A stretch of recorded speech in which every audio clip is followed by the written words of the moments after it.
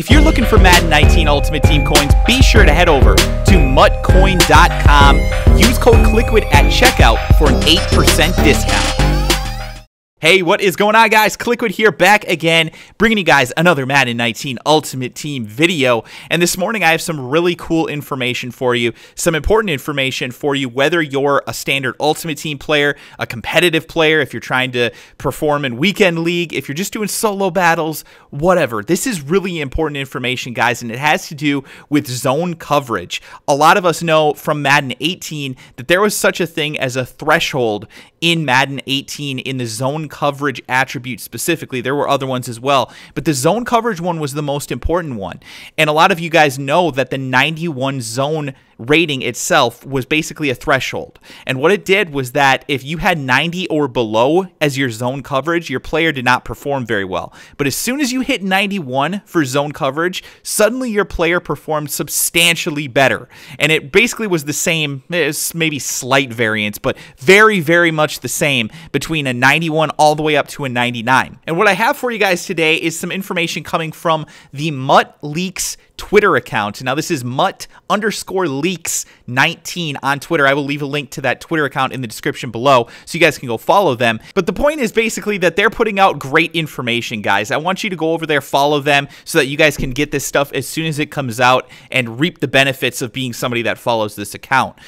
So today, they actually went into the game code itself and found some really interesting information that we believe will actually give us some threshold information specifically regarding zone coverage. So I'm going to show you guys kind of what they had. You can see on your screen there the tweet that they put out. They put the actual game code in there as well, but I'm going to kind of try and break it down for you guys in a little bit more of layman's terms, so you guys can get the information that you need from this without needing to learn about the intricate details of it, basically. So right now we're going to take a look at the players that are 79 and below in zone coverage. Now, what you see below that is 100% of max time delay. So basically what that means is that once the quarterback releases the ball when they're throwing, once they complete their throwing motion and the ball is away from their hand, your player is going to be actually reacting to that. So what you want, obviously, is you want your player to start actually reacting to that as soon as possible. So the higher your max time delay is, the slower that your player is going to react. So you see there 100%, meaning that basically anyone that's 79 or below is going to perform the exact same in zone coverage in terms of how they react to the ball. So what that basically tells us is that there is essentially no difference between someone that has a 57 zone coverage rating and a 79 zone coverage rating. Now, most cornerbacks are going to have above 79 in zone coverage, but not all of them will. But the big thing for us is linebackers, because not a lot of linebackers are going to have above 79, at least at this point, in zone coverage. So we want to try and find the guys that we can that have an 80 or above. As soon as those players start to come out, we want to try and acquire those for our pass coverage linebackers.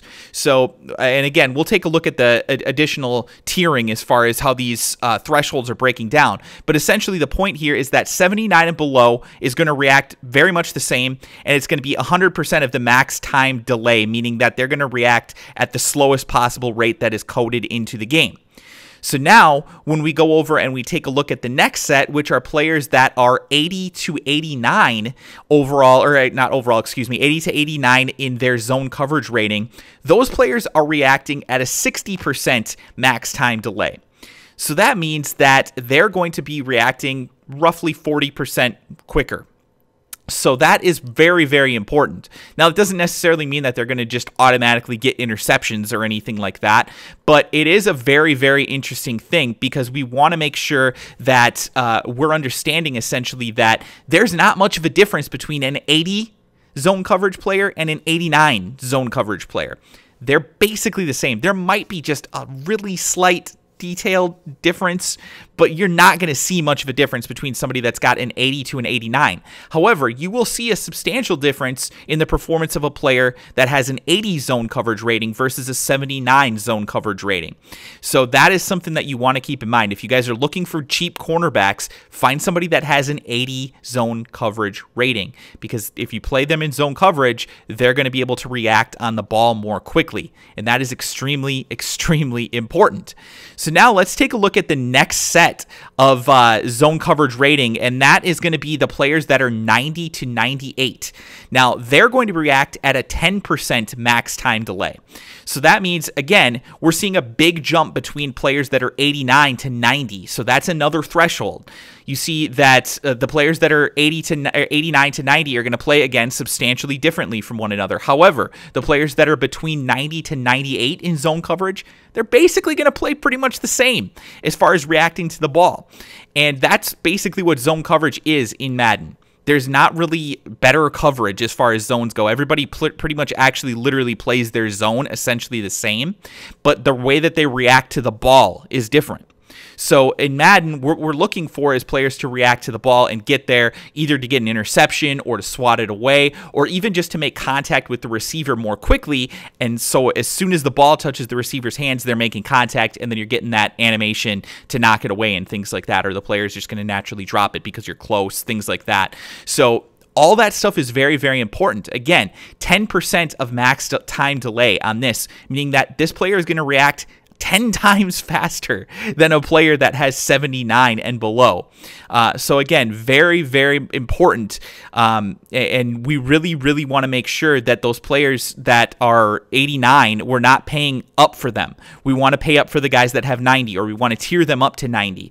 But once they get to that 90, there's not really a huge advantage to power those players up, or, you know, pay up for a guy that's got 93 zone coverage as opposed to a 90 zone coverage. There's not going to be much of a difference. Now, they might have other attributes that are, you know, pretty important, but if all things are equal and they have, one guy has a 98 or 97 for zone coverage and another guy has a 90, if every other attribute that they have is the same, you don't want to pay more for that guy. You want to get the cheaper guy.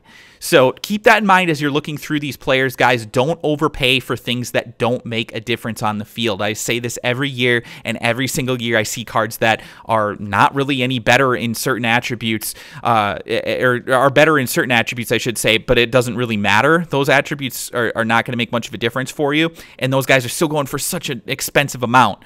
Now, the last thing that I want to show you guys here, there is a new tier for Madden 19 Ultimate Team. We've seen these tiers before where we saw that, again, the guys that were a 91 or above, and that meant all the way from 91 to 99 zone coverage last year were exactly the same. However, you notice on your screen right now, 90 to 98 is what I have on there. That means that there is an additional threshold here at the 99 rating attribute. So anybody that is at a 99 is basically going to react to the ball instantly. And that can be extremely important. Now, in Ultimate Team, as of the time of this video being created, I don't believe there are any cards that you can get up to a 99 zone coverage. However, you can go into practice mode, you can practice this thing, you can go into a standard head-to-head game with regular rosters, and you can get your player to have 99 zone if you change the roster, you know, to go in and edit player on the roster and then go and actually test this out. But you're going to see the players that have 99 zone coverage are going to react to the ball much more quickly than players that have even a 98 for zone coverage. So if you get up to a 98 in zone coverage, if you can tier them up to get to that 99, you definitely want to do it, because that player is going to play substantially better for you when the ball is in the air. So hopefully that is some good information for you guys. If you enjoyed this video, make sure you drop a like on it and subscribe to the channel if you're new. I'll be trying to get you guys as much of this type of information as I can as it comes out. The MUT Leaks, I should say, Twitter account, again, will be in the description of this video. So make sure you go on over there, check that out, give them a follow. And again, I will try to give you guys this information in as much of a layman's terms type of thing as I can as we go on here, because I think it's very important information. There are other ones as well that I will try and get to as soon as possible, but this one I think can be a difference maker for you right away. So again, guys, make sure you look at these thresholds, make sure that you're getting players that are at the bottom of the threshold and not paying up for the guys that are at the top of the threshold. So thanks again, guys. Hope you enjoyed it. Be sure to drop a like, subscribe if you're new, and I'll talk to you guys again soon.